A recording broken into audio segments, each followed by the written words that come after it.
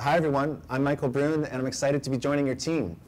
For the past 7 years, I've been the executive director of Rainforest Action Network, which is located just a couple blocks north of here.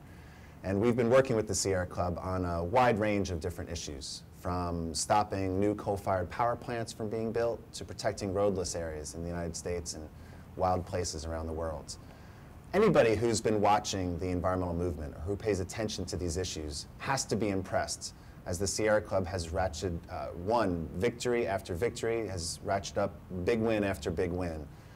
But I think that as effective as the Sierra Club has been, our best work lies in our future.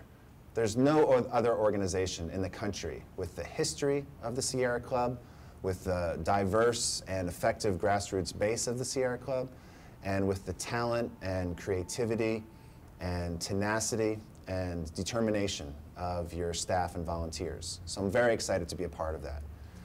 I think that as your executive director, I'm going to be standing on the shoulders of giants. David Brower, Mike McCloskey, Carl Pope.